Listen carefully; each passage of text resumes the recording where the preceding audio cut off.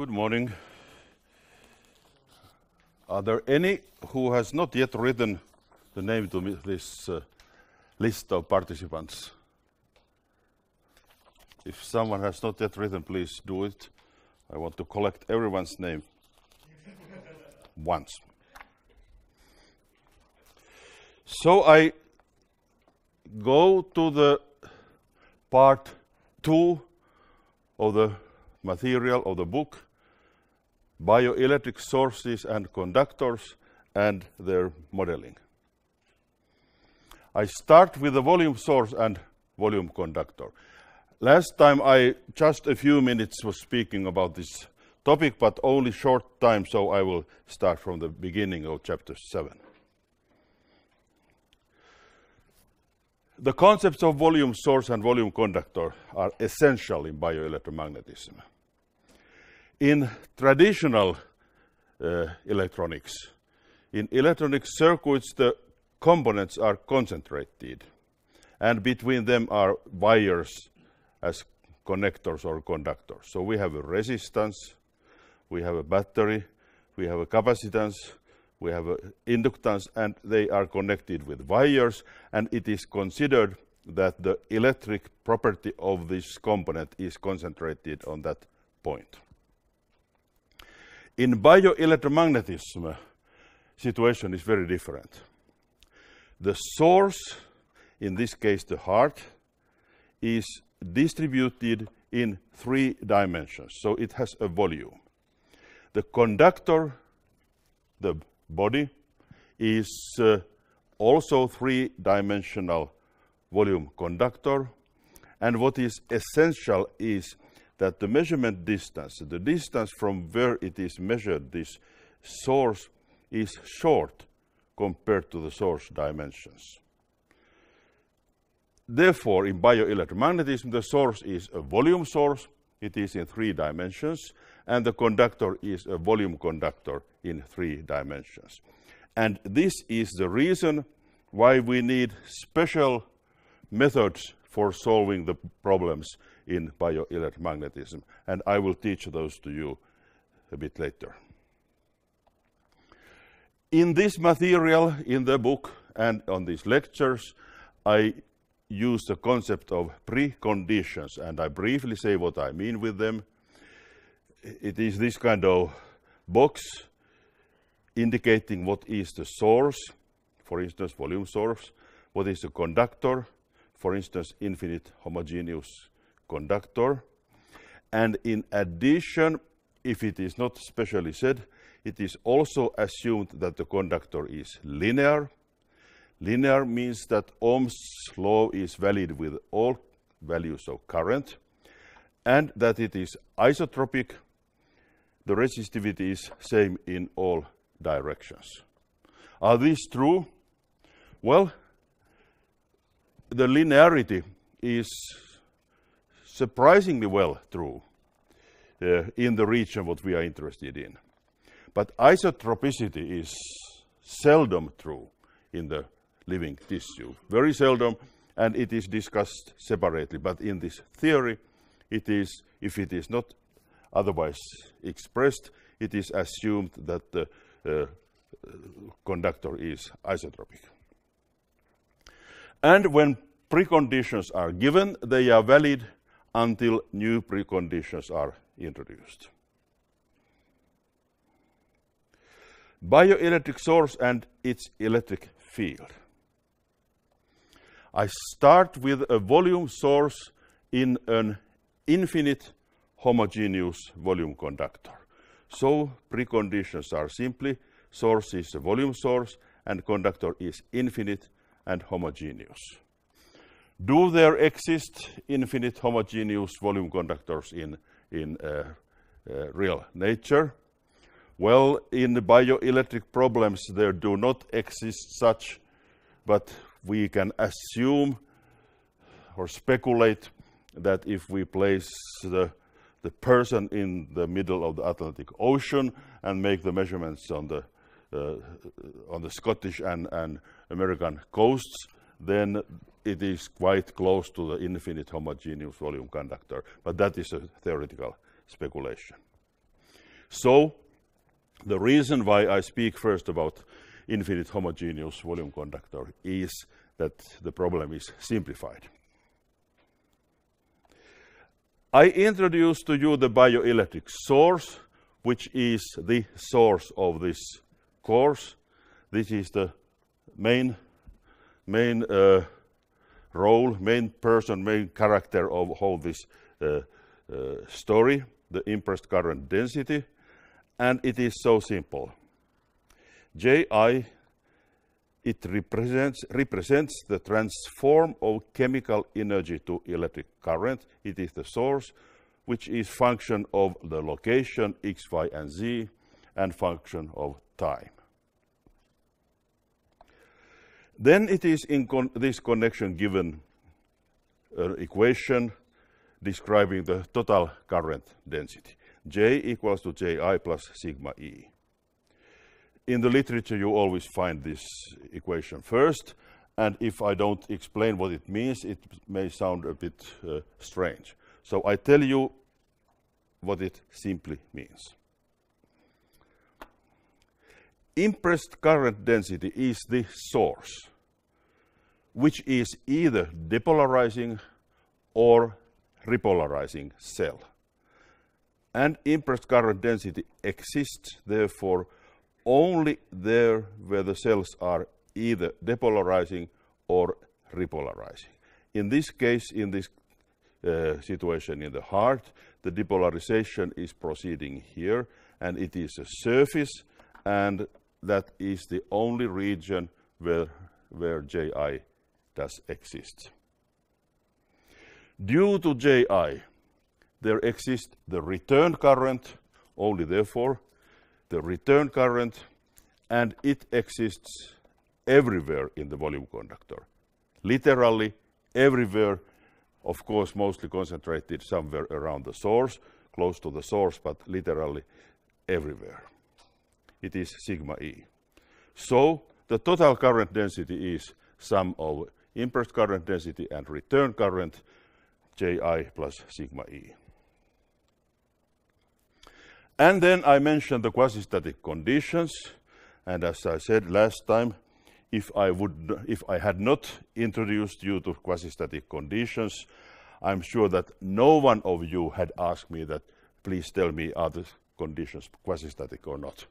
No, it is considered self-evident in bioelectric problems, but it is worth of noting that bioelectric problems really obey quasi-static conditions. Therefore, that in the volume conductor formed by the human body, in the frequency band of bioelectric sources, the capacitive component is negligible, the medium is only resistive, currents are conduction currents, and electromagnetic propagation effect may be neglected. Therefore, all currents and fields behave as if they were stationary. It means that situation is the same as if the source had its value at its present value forever. It is stationary. So there is no phase shift in the phenomena. Since E is quasi-static, it is negative gradient of the scalar potential phi. And it may be written that J equals to Ji plus minus sigma nabla phi. Or the same equation in this form, Ji equals to sigma nabla phi plus J. Since tissue capacitance is negligible, the divergence of J is 0, and this equation reduces to Poisson equation. We multiply it with nabla, nabla.Ji plus nabla dot sigma nabla phi plus nabla dot J equals, because this is 0, nabla sigma nabla square phi. Equation 7.3 is a partial differential equation which is satisfied by phi, and in which nabla dot Ji is source function.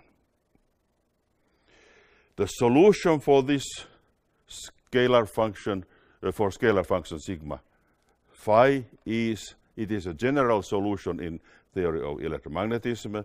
I refer to the old standard reference Stratton for historical reasons, but there are several more modern books of the electromagnetic theory. And the solution is this equation 7.4, where minus nabla dot Ji is defined as flow source density. Flow source density, therefore, that I later on introduce the vortex source density. Solution outside the source region, what we are interested in, not inside the source, but outside the source region, is, this can be formed, rewritten in the form 4 pi sigma phi equals to integral v Ji nabla dot nabla 1 over r dv. This is the electric field due to the distribution of impressed current density Ji. And where? In infinite homogeneous volume conductor. So it is a simplified situation, simplified solution. But the bioelectric problems are not in infinite homogeneous volume source conductors. Therefore, I give you the solution in an inhomogeneous volume conductor, which is the real case.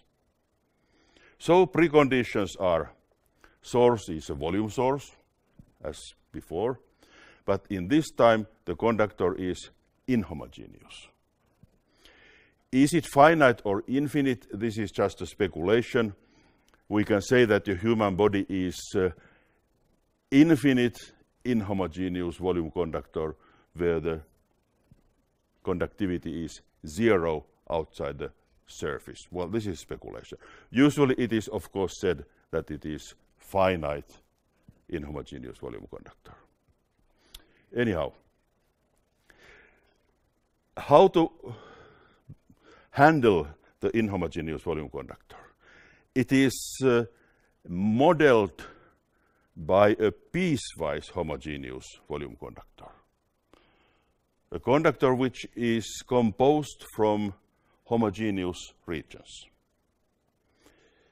Such a piecewise homogeneous volume conductor has the following boundary conditions: phi prime S sub j equals to phi double prime times S sub j, and sigma prime sub j nabla phi prime S sub j dot n sub j equals to sigma double prime sub j nabla phi double prime S sub j dot n sub j.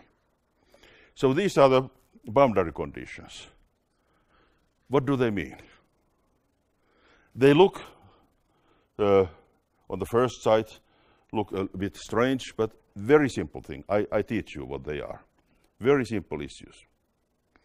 So the piecewise homogeneous volume conductor means, as I said, that we divide the volume conductor with bounding surfaces to different regions, and each region is homogeneous. For instance, in the human body, in the thorax, for instance, one region is, for instance, the lungs. Another region is the heart. Third region may be the bones. One region may be the muscles. One region may be fat, and so on. So we assume that each of these regions are homogeneous, and we build up the volume conductor from these homogeneous regions which have different conductivities. The boundary conditions are simple. The first boundary condition, it means that the potential phi, where prime means on one side of the boundary and double prime at the same location on the other side of the boundary, are the same. Of course, because the boundary is not any isolating foil, isolating surface. It is a mathematical boundary. Of course, the potential must be the same on both sides of this boundary, which is separating the regions. That's simple. And the other boundary condition means that the normal component of the current is the same on both sides of the boundary. When there is a difference in conductivity, the current is flowing here, and it is bending on the boundary because of the different conductivities, but the normal component must be the same on both sides because there is no source or sink on the boundary. That is the second boundary condition. Then I give you the Green's theorem. How many of you have heard about Green's theorem? Has anyone? Usually someone has heard about it, but no one knows what it means. I tell you, Green's theorem, as you see, I enjoy reading the equations.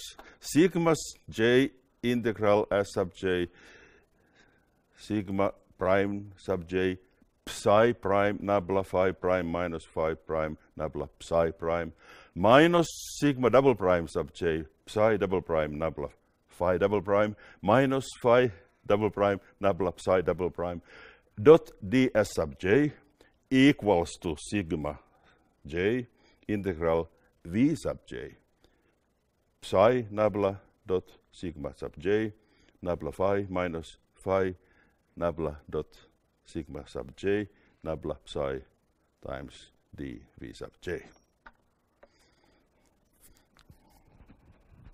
What does it do? It's a strange equation. Well, it changes the surface integrals to volume integrals, or vice versa, the volume integrals to surface integrals. That is what Green's theorem does. It's a very general theorem, not specially dedicated to bioelectromagnetism. It was derived by George Green, who was living in Nottingham, England in 1800. He was a miller. He had a windmill. And there's a plaquette in the building where on the wall of the building where he was living. And you may see that on the top of the plaquette there's a windmill. So he was milling flowers, and he had good time to think, and he was thinking about Green's theorem, and published that in the Royal Society in England, and became famous. So that is a very fundamental theory. Now let's use this theory. We insert that psi is 1 over r, and phi is electric potential. And then we derive a few steps. I don't spend too much time on that. You can find from the book and so on. I give you the result. I think you are more happy then. The result is this. Electric potential in inhomogeneous volume conductor. And this is derived by David Gieselowitz, who is a very famous theoretician in bioelectromagnetism. And this equation, as it is written, describes electric potential in inhomogeneous volume conductor, which is the real case what we are working with. So what is the equation? It shows that the electric potential 4 pi sigma phi r, as a function of r, is integral, volume integral ji dot nabla 1 over r dv plus sigma j integral S sub j, surface integral, sigma double prime sub j minus sigma prime sub j times phi nabla 1 over r dot d s sub j. That's something which we have to love. This is our problem in bioelectromagnetism. But to be able to love this, we have to know it better. And what does it mean? Let's return back a little bit. Let's see what I told you just before. What was the electric potential in homogeneous volume conductor? Homogeneous volume conductor where the conductivity sigma is the same on both sides of every boundary. It was this equation which I gave you just a minute ago. And now if you return back here, you find that in this equation for electric potential in inhomogeneous volume conductor, the beginning is the same as for homogeneous volume conductor. The first term is exactly the same. Then we have the second term. What is here? Here are the conductivities on both sides of boundary J. J is the index. It is made an integral, surface integral, calculated for this term. And this is done for every surface, and the big sigma means that these are summed up, counted together. So now it is not anymore so very difficult. What you find here is that the first term is the potential due to the source. This is the beef. This is the due to the source. That's what we want to know. The second term is a correction term, which indicates what kind of contribution, or actually what kind of error to the signal is produced by the inhomogeneities in the body. We are not interested, of course we may be interested, but in general when doing bioelectric measurements, we are not interested in the errors. We are interested in the field of the source to be able to calculate the source. So these are errors due to the inhomogeneities. And if you think here that if on some surface J, the conductivities are the same on both sides in this way, this term is 0. It means that all this integral for that surface is 0. And you can see that if it is a homogeneous volume conductor, that's the same for every surface, and this term disappears totally and comes to this equation. That is not difficult. It's easy to understand this. I tell you one issue which I personally do not like. In the literature, it is also said that that these are secondary sources which exist on the boundary surfaces, which cause the error source. I don't like the issue of secondary source because there are no sources. There are no primary or secondary sources on those surfaces. So this is the effect of the inhomogeneities which causes an error to the real signal. When we design bioelectric measurement systems, ECG systems, EEG systems, whichever systems, when we design them and we want to get as good information, poor and noiseless and source errorless information from the source, then we try to design the lead system so that this term, the second term, here is as small as possible, hopefully doesn't exist at all, because the first term is that what we want to see. That is the story. I proceed to the concept of modeling. I ask you, what is a dipole?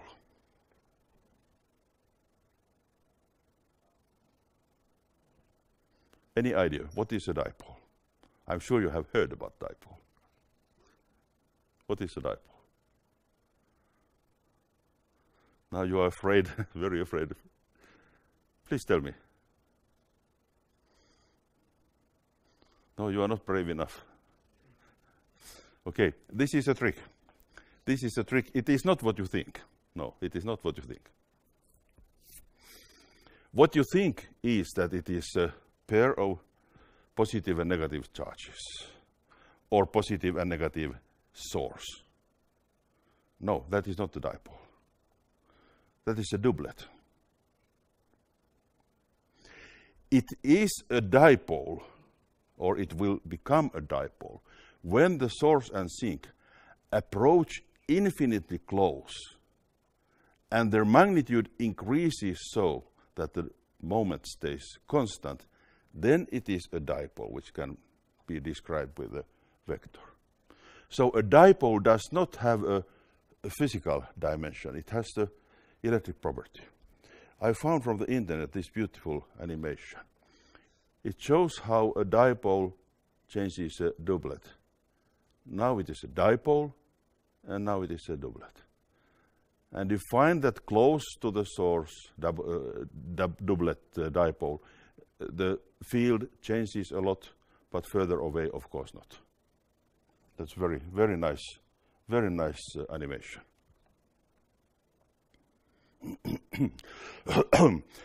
What kind of models we may have for the volume source? Firstly, why do we need models?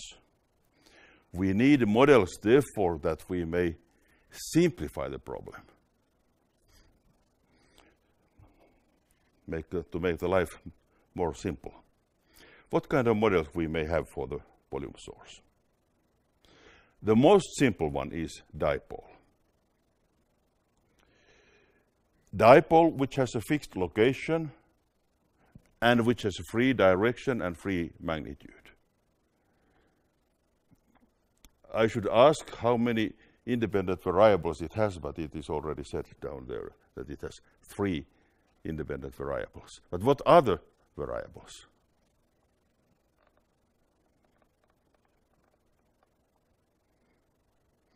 What do you need to know about the dipole to be able to know the dipole?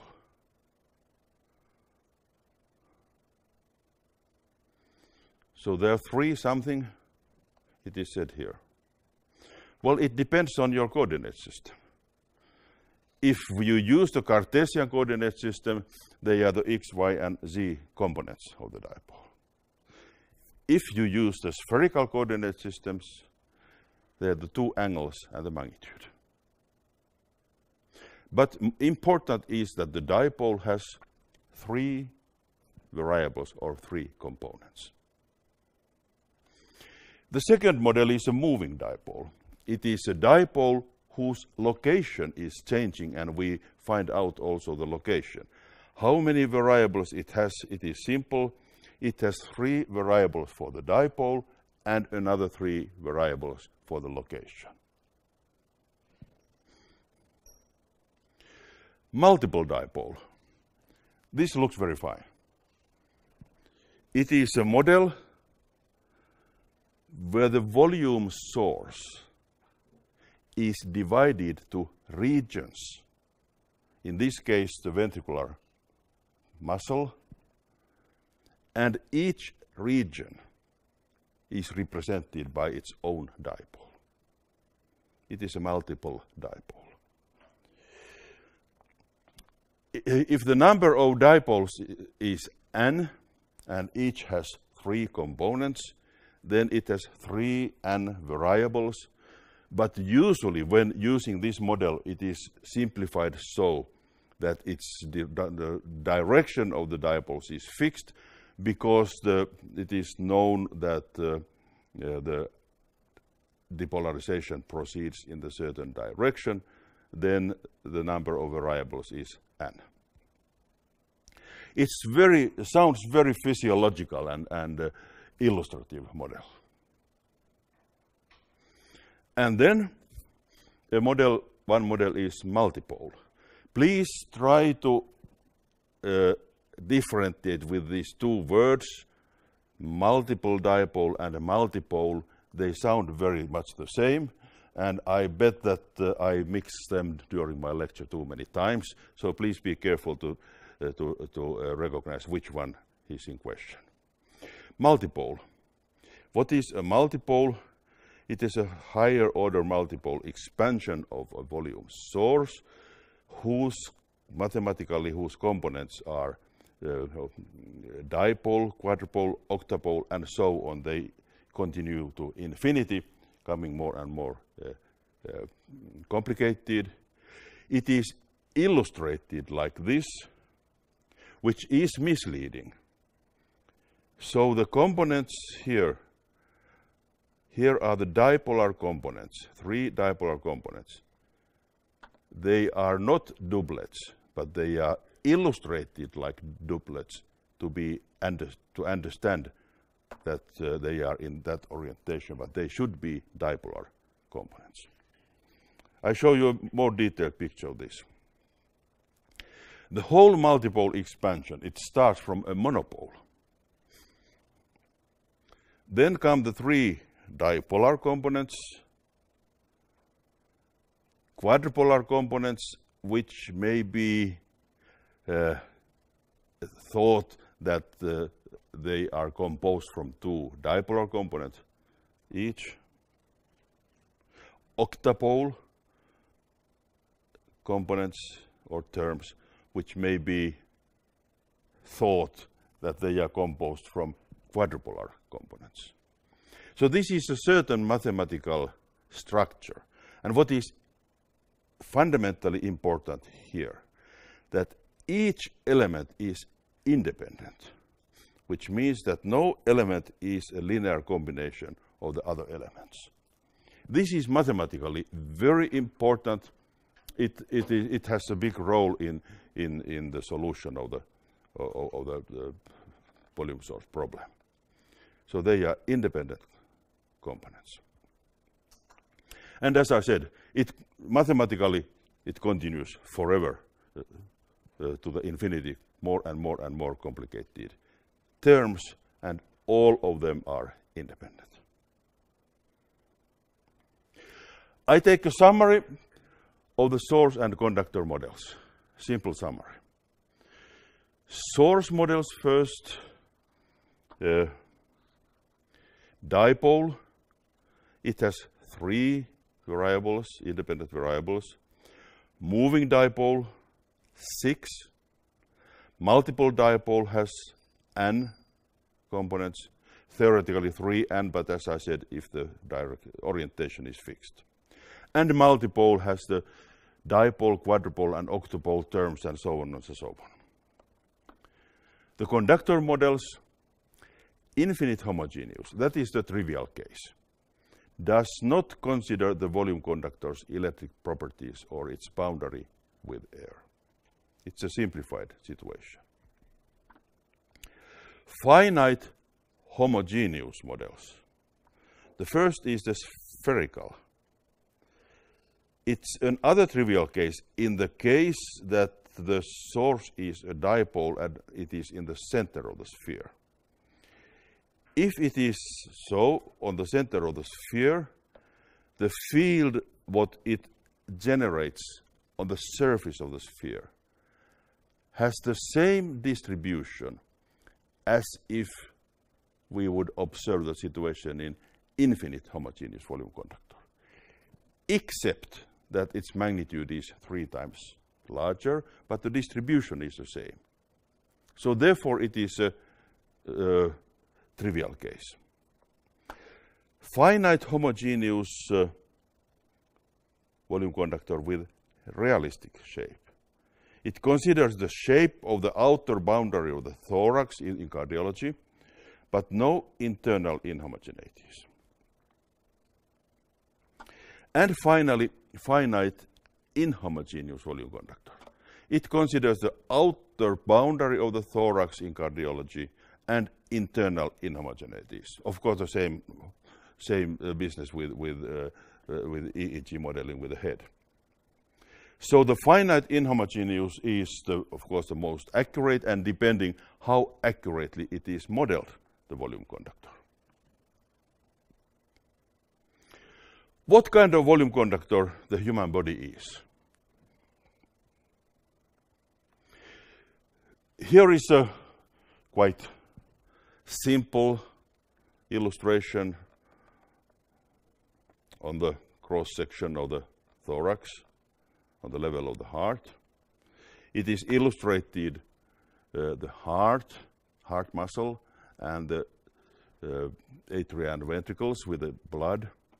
Lungs, there's aorta, esophagus, and then there are the bones, the spine, xiphoid, and ribs, and then there are muscles,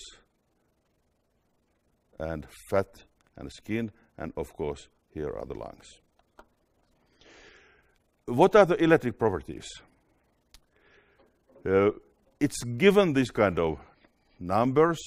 The resistivity for the blood is 1.6 ohm meters. For the heart muscle, 2.5 ohm meters parallel to the muscle fibers, and 5.6 normal to the muscle fibers. So you see that the heart muscle is not isotropic. It has 1 to 2 the resistivity ratio between in the direction and normal to the muscle fibers. Skeletal muscles have still stronger anisotropicity, 1.9 parallel, 13.2 normal. Lungs have about 20 ohm meters, fat 25, and bone 177. At this moment, I warn you. I tell you that any values of the resistivity, which you find from any reference, any source, anywhere, or which you measure anywhere, any value is wrong. Every value is wrong. So these are about values. So it is very, very difficult or impossible to get accurate values. So therefore, that firstly, they change very much. I show you a picture very soon. They change very much as a function of time, as a function of location, and from individual to individual, and so on. So there is no single value for any tissue resistivity. But these are just illustrative. Why there is so accurate number as 177 for the bone, I tell you in a minute. Here is an example. Resistivity of blood, it is a very strong function of hematocrit. What is hematocrit?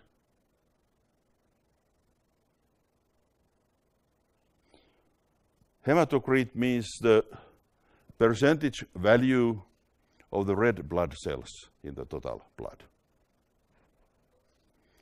That is not constant. It changes. But here are two mathematical equations and models. Maxwell-Fricke model and the exponential model, which show as a function of hematocrit, the resistivity, quite close, they have the same values. The hematocrit, normal hematocrit values for male vary between 40.7 to 50.3, and female 36.1 to 44.3. So that is the normal value scale for male hematocrit. So this is a hematocrit, and you find that the resistivity already varies so much within normal men. Normal female have this variation. So now you again find what is the range for normal population, male and female patients or subjects. Wide range. And that is the normal. And then there are sick people. Anemia means that the amount or volume of red blood cells is lower than normal. Resistivity comes smaller. And polycythemia is a disease where the hematocrit is higher, and then of course the resistivity is higher. With this single slide, I did demonstrate that do not believe any single value of hematocrit. Of course, it is possible to measure from this patient at this time, from this location, the resistivity, the hematocrit of the blood. But in general, to say that the resistivity of the human blood is so and so, it's nonsense. It changes in the range. This is a traditional or very much used model for the human head. It was introduced by Rush and Driscoll in the very important seminal paper describing the lead fields for electroencephalography. They used this kind of concentric model of 3 spheres for the head, so that the region of brain had radius 8 centimeters, upper surface of skull 8.5, and outer surface of scalp 9.2.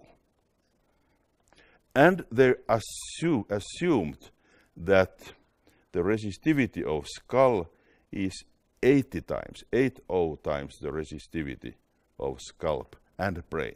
Scalp and brain had the same resistivity.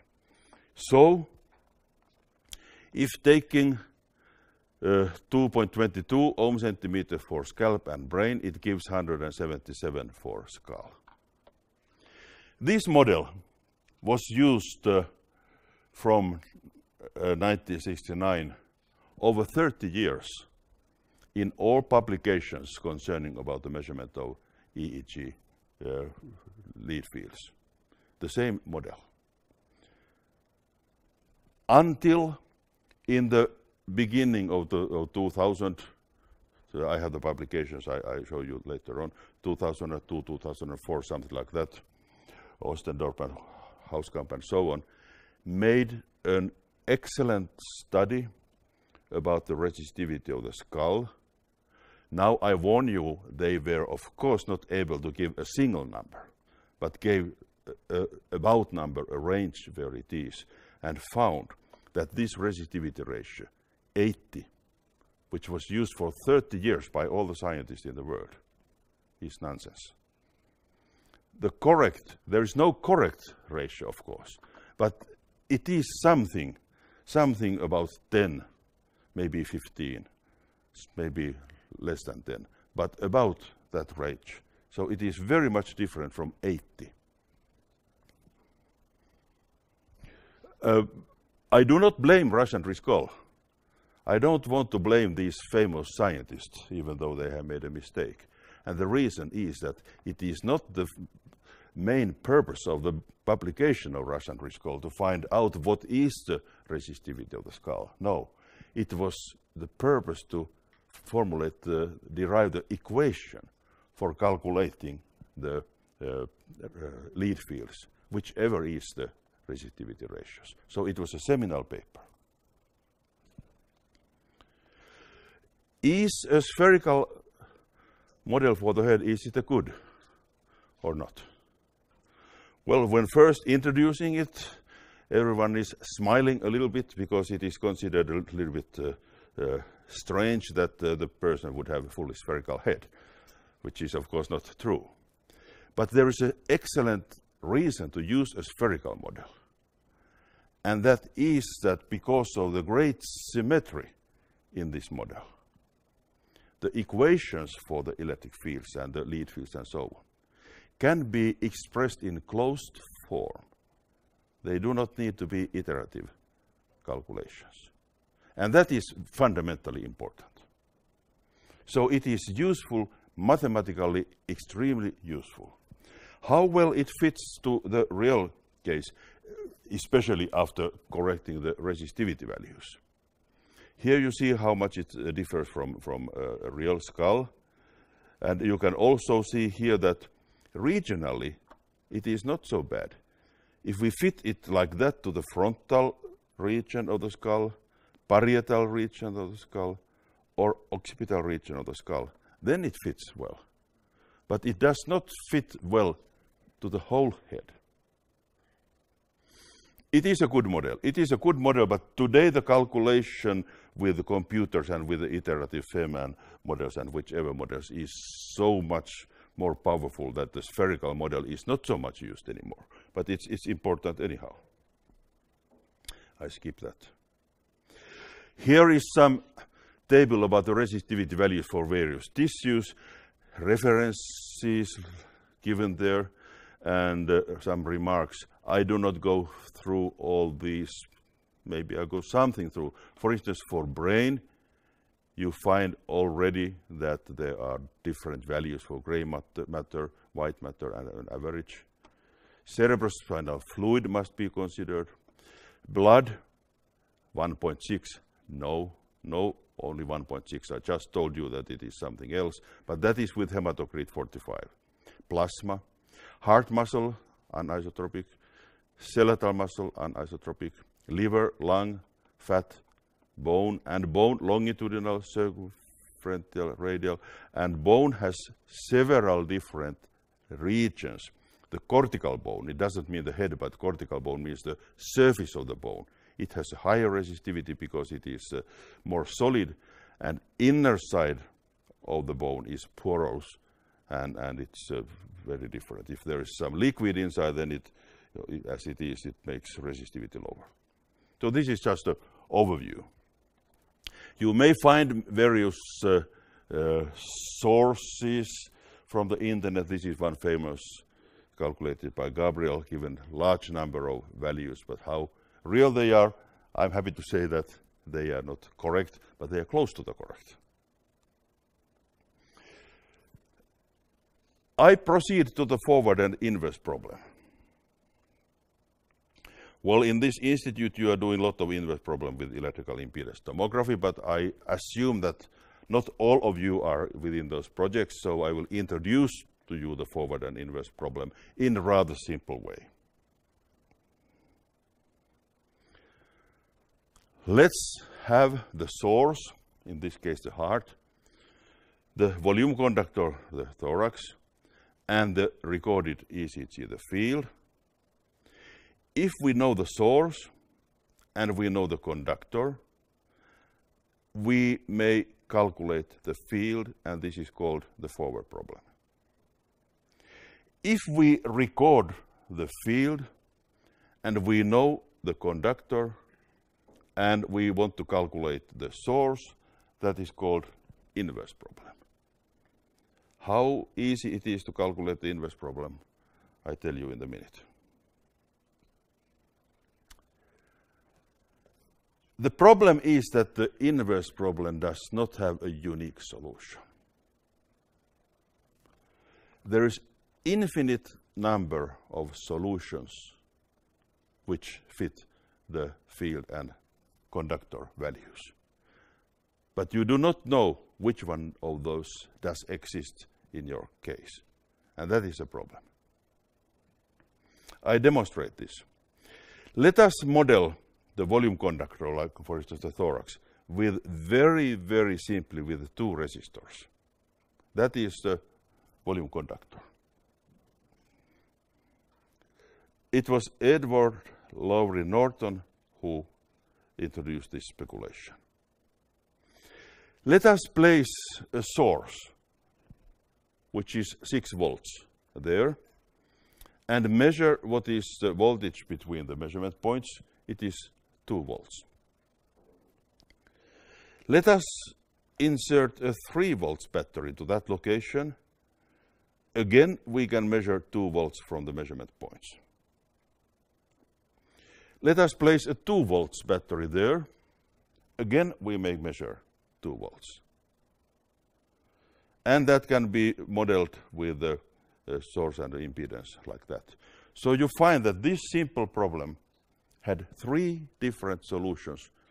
And when making the measurement just outside, you do not know which of those is in question.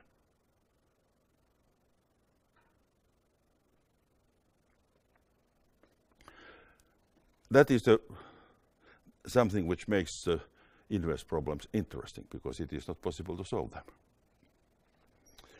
Well, I heard that there was sometimes, was it in the Hewlett-Packard company when they were recruiting new workers, there was a question in the test that how can you differentiate with these 3 possible solutions, which is in question. If we have 3 boxes here, 1 of each, how can you find which one is which? Black boxes. Are you able to get the job in Hewlett-Packard? Yes. I wouldn't hire you. Give me a better solution. Yes. Maybe you can try to run a statistical analysis with different sources to find independent components. I'm not sure if that helps. I'm not sure. Any other suggestions? Yes, please. If we short the connections and measure the current? And measure what? The current. No, the current is the same. The current is the same in each case. It is the same in each case. Well, there is a possibility. You just let them be for a while, and then you measure the temperature of these 3 boxes. And you find that in A, there is more current flowing inside and it's warmer. But that's not the theoretical solution. You may also measure the magnetic field around, because the current is generating magnetic field. Maybe Edward Lowry Norton didn't like this answer. There are possible approaches to the solution of inverse problem. This is very primitive. It's sad to show this slide in this institute where the inverse problems are solved in electrical impedance tomography. Much more fascinating way, more complicated. But this is just to help you to proceed to this problem.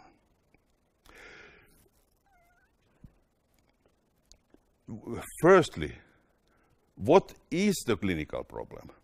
Is it the forward problem or inverse problem? It is, of course, the inverse problem, because the doctor in cardiology, the doctor is measuring the ECG, and from the recorded ECG, he tries to find out what kind of source the heart has. So it is the inverse problem which is a clinical problem. So the one approach is the empirical approach. I call this phone book method. If you want to call your friend, you take a phone book and find there is the name of your friend and there is a phone number. So that's how you find it. The cardiologist also similarly knows that here are the list of different ECG signals, and here is the list of diseases. So by experience, he knows that this kind of ECG is connected to this kind of disease. That is the empirical approach. Lead field theoretical approach, which means that when knowing the distribution of sensitivity, measurement sensitivity of the lead, the source most probably exists there where the measurement sensitivity is the strongest or best, because the signal most probably comes from there. Not accurate, but way of thinking.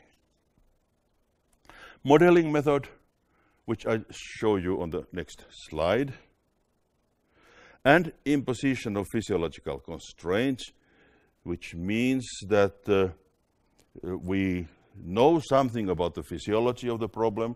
When recording ECG, we know that the heart is, yes, it is in the thorax, it's there. We know that the heart has 2 atria and 2 chambers and so on. From those prerequisites, we know quite a lot about the source, and that helps in solving the problem. But let's see about the modeling method.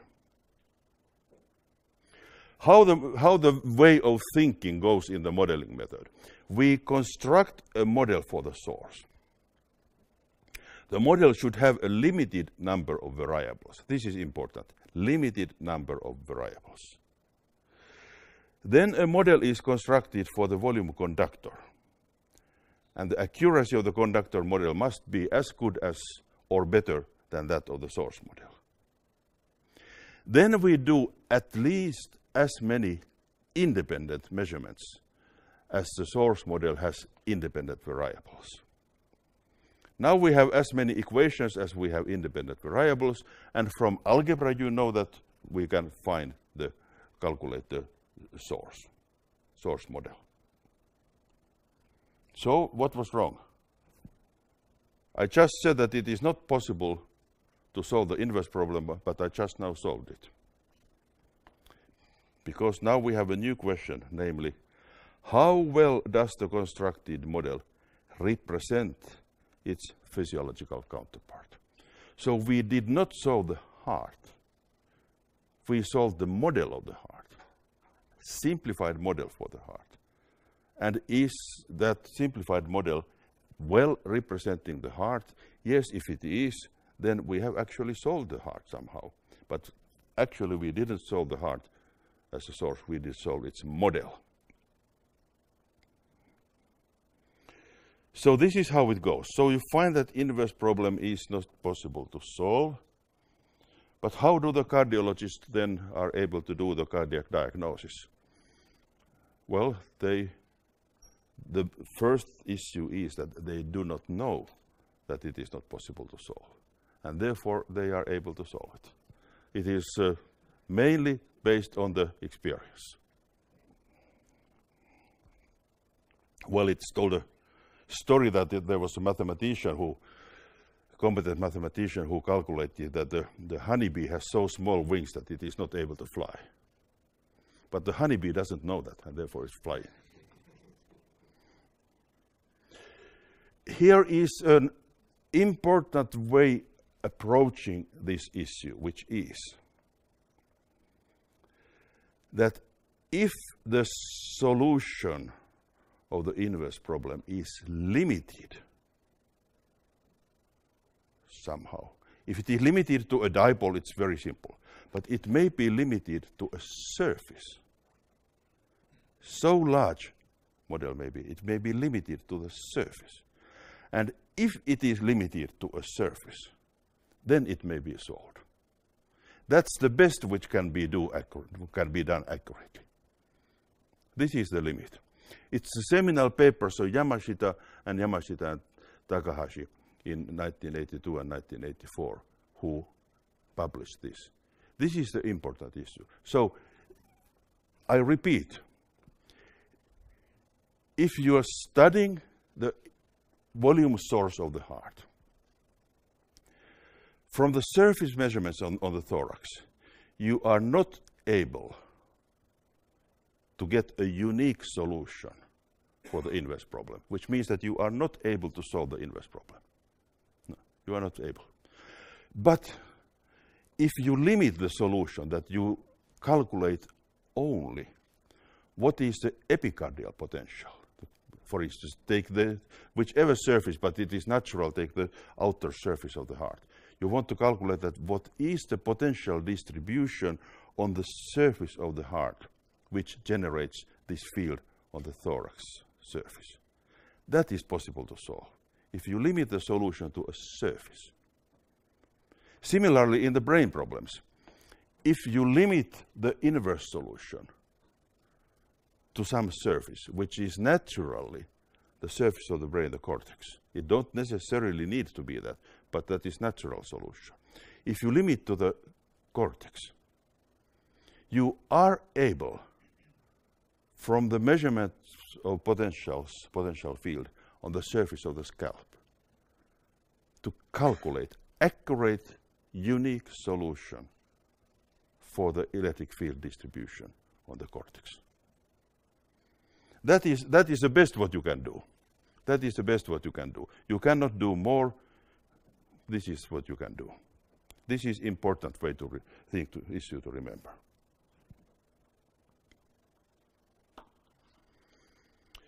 I skip chapters 8, 9, and 10. I could speak something about electronic neuron models very, very briefly, but I do not want to spend too much time on that. I just tell you that the material in the book is quite old, showing transistor models for the neurons. Nowadays they are done with computer modeling. But in principle, the material is okay, but it is old-fashioned at the moment. The source field models is an interesting chapter. It was written mainly by, or actually only by, Robert Plonsi. I could lecture it also, but I just take save some time. I go directly to theoretical methods. Theoretical methods in bioelectromagnetism. Theoretical methods for analyzing volume sources and volume conductors. I start with the solid angle theorem. What is a solid angle? It's a bit strange word in this connection, but that's what it is. What is a solid angle? Well, the angle is this. That is an angle. But what is a solid angle? Solid angle means three-dimensional angle. Three-dimensional angle. The word solid, for instance, in Finnish language, we use literally, we speak about space angle. That's something which describes it. I don't understand in English why it is said solid angle. I feel the solid is, for instance, this floor is very solid. But I don't understand solid as a space word, but that's what it is. German also, Raumwinkel. Raumwinkel in German. So it is space. It's correct. But anyhow, please know the word solid angle in English, and that's it. No complaint. I start with solid angle theorem, which was worked much by Hermann von Helmholtz. Happy to say it here. Source is, in general, inhomogeneous double layer. Conductor is infinite homogeneous. Well, somehow it is a bit too much to speculate, but I may speculate that finite inhomogeneous may be somehow used, but that may be useless to say because it's complicated. Infinite homogeneous conductor is clear. Solid angle. So solid angle is the surface area of the unit sphere. It's seen from the negative side, from the center of the unit sphere. Unit sphere has a unit radius. So that is the solid angle which is positive. It is seen from the negative side. The dimension for a solid angle is omega, which is called, its symbol is omega, it's called steradian, and its dimension is square meter over square meter, so it is dimensionless. What is a double layer? It is, I could say that it is extended dipole. It is a dipole extended to a surface. So if we have here on the surface we have current sources and current sinks, so that there is a certain source density on the surface and sink density on the surface. These are showing electric wires which bring electricity to the black balls, which are the sources, and so on. If I first show these two surfaces, the source surface and the sink surface, as separate surfaces, distance d, they have the moment p, and the resistance across the sheet for a unit cross-sectional area is R equals to sigma d. voltage across the sheet is J rho d, and by definition the double layer forms a dipole moment per unit surface area. That is definition, P equals to J d. And this forms a real double layer, of course, then when the source and sink densities increase to infinity and approach infinity close, so that the moment stays constant. The same story as in dipole. Since P is P and is the dipole moment per unit area, P ds is an elementary dipole. Its field given by the equation 8.2 is d phi equals to P over 4 pi sigma nabla 1 over r dot ds. The solid angle d omega as defined by Stratton, I again refer to Stratton, is minus d omega is nabla 1 over r dot ds. And finally, the inhomogeneous double layer generates potential phi, which is 1 over 4 pi sigma surface integral P times minus d omega. So it is infinite double layer and inhomogeneous. Inhomogeneous in this case meaning that its moment is not constant throughout the surface, but it is changing. That is inhomogeneous. And then there is a very unfortunate minus side. It is something which I do not like at all. The potential is positive on the positive side of the double layer, but the minus comes from the definition of the solid angle because it is seen from the center of the unit sphere. So this is complicated speculation with the polarities, which I do not like at all. The inhomogeneous double layer is not so interesting to us. It's a bit complicated and cumbersome problem. So let's make life simple and speak about uniform or homogeneous double layer. Homogeneous double layer means that the moment of the double layer stays constant throughout the double layer.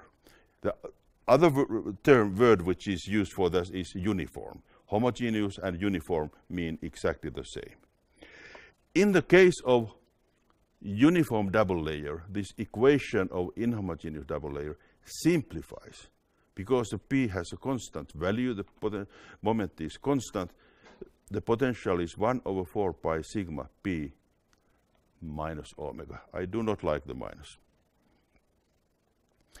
This has something very interesting consequences and applications in bioelectromagnetism. First, I show this that despite of the minus sign, on the positive side of the double layer, this is the double layer, on the positive side the potential is positive, on the negative side in the space the potential is negative. And the equation means that when you find a location in the space where you see the double layer in a solid angle omega, it generates a certain potential phi. When you go to another location where it is seen in the same solid angle, as large solid angle, the potential in that place is then also the same phi. So those points from where the double layer is seen in the same solid angle, they are on the surface which is an isopotential surface. This holds only for the homogeneous double layer. Here is an interesting consequence, which is that a closed uniform double layer generates zero field. Here I use as an example an ellipsoidal double layer, but it is closed. It doesn't have the rim, it is closed surface. Let's observe that from one point and it is seen in the certain solid angle omega. You just look it to the outer contour, and it generates a potential phi sub c. Now, let us cut this double layer along this contour, just taking the scissors and cut it to two halves, two parts. This is one part. It is seen from the negative side, from the inside. It is negative inside. And solid angle is positive, but it's negative from inside. And this part is seen from the positive side, but both of these parts are seen exactly in the same solid angle. So the potentials phi 1 and phi 2 must be equal but opposite in polarity. That means that they cancel each other, and closed uniform double layer generates zero field. I take some other examples. Let us have this kind of closed double layer. It is intentionally drawn in the form of cardiac ventricular muscle. It has a ventricular muscle form, and it is covered with a disc, which makes this closed. So it is closed on the sides and the cover, disc cover. Because it is closed double layer, you see how it, I can show you, please look how like the cover is raising up. Inside is a negative potential. You may guess how much I enjoyed drawing these illustrations. It generates zero field because it is closed double layer. Open double layer. Let's now take the cover out and turn it upside down. I claim that both of those, the ventricular muscle and the cover, they generate exactly the same field, because when the cover was there, it was compensating it to the zero field. It may be shown, which I do not do here, it may be shown that this kind of spherical disk is a very dipolar source, so it can be represented with the equivalent dipole. And of course, if that is an equivalent dipole, that is also. Now comes a surprising consequence. Assume that we have three different alternatives, not at the same time, but that we have this kind of double layer connected to the cover, this kind of double layer connected to the cover, or this kind of double layer connected to the cover. One at a time, not simultaneously. All of those double layers, the fields which they generate, may be compensated to zero with the cover because it makes them closed double layers. So this disk cover has the same, generates the same field as any of these examples here. So what is strange here is that when you consider these three examples of the double layers, all of them generate the same field, and you find that the field what they generate does not depend from the form of the double layer at all. It depends only on the rim, or the opening of the double layer. That sounds strange, but that is, when thinking through it is simple. It is the rim of the homogeneous double layer which solely describes the field. Let's take still one example. If the double layer has two openings, The first one, this, we take the cover off, and another one here. This opening may be represented with this disc, which is this dipole. This small opening may be represented with this disc, which is this dipole. This has some very strange consequence. If you have a look to the basic electrocardiology textbooks, you find that the effect of an old myocardial ischemia to an ECG may be modeled with an active source in the region of the infarctive region and pointing inwards. That's what the textbook says. I bet that there is no clinical cardiologist who understands why it is like that. I claim so. Now you are able to understand it. Because this comes from the double layer theory, from the solid angle theorem and the double layers. Physiologically, it is not possible to understand why an effect of the dead tissue can be modeled with an active source pointing inwards. It sounds very, very strange. But when you go backwards here, you recognize that this here, this opening, describes the electric activity of the heart, the ventricular muscle, and this opening corresponding this disc represents the effect of the infarcted area, the dead tissue in the ventricular muscle. So that is the case. It is coming from solid angle theorem. I do not discuss Miller-Geselowitz model. There's nothing wrong in the model, but I just skip it. I go to lead vector. This is quite fundamental concept in this course, and I start discussing it now, and I still continue it next time. Lead vector concept was introduced by Hermann Carolus Burger in 1946. He was a Dutch scientist.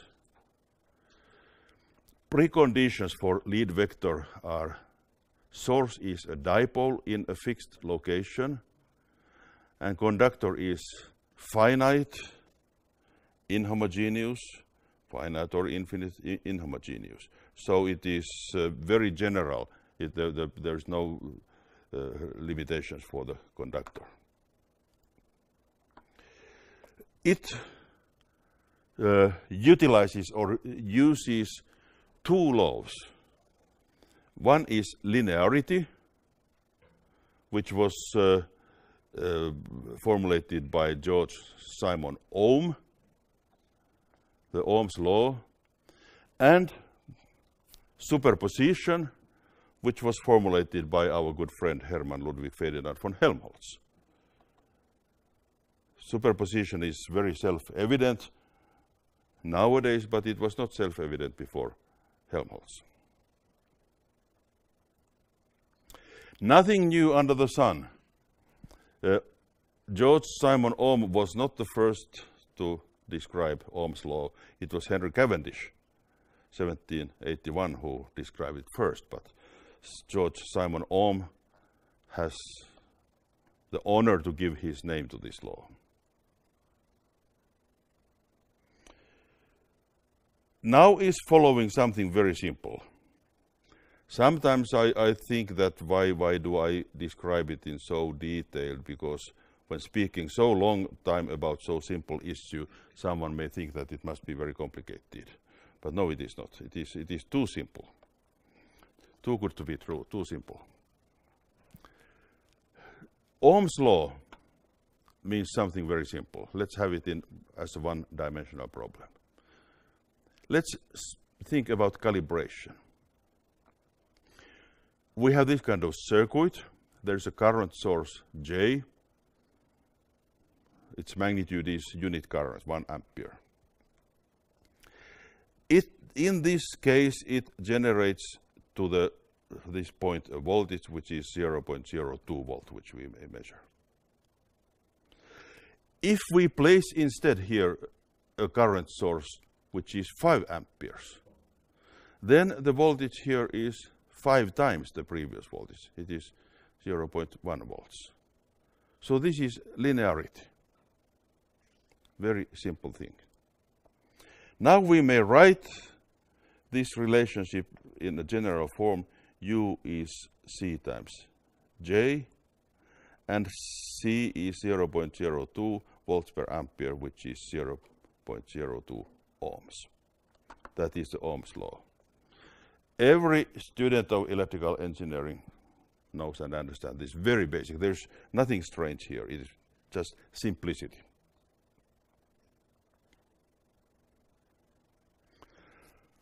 What is lead vector? Lead vector is the Ohm's law in 3 dimensions. Linearity means that each 3 components of the lead vector tell what potential is generated to the measurement point due to each 3 components of the source dipole. And superposition, the total potential in the measurement point is the sum of the potentials due to all the 3 source components. This is a lead vector. So the trick, the idea in the concept of lead vector is that it is Ohm's law, but it is Ohm's law in 3 dimensions.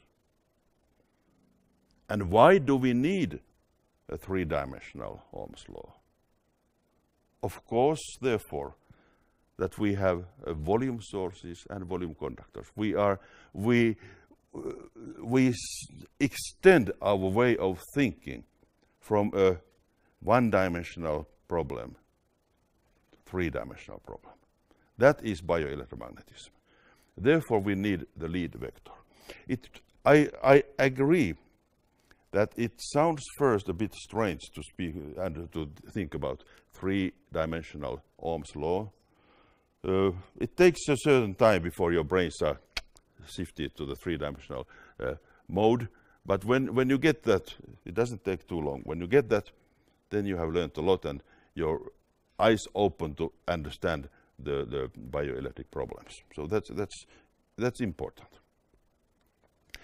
I show you another example from the same issue, or tell the story in the same way.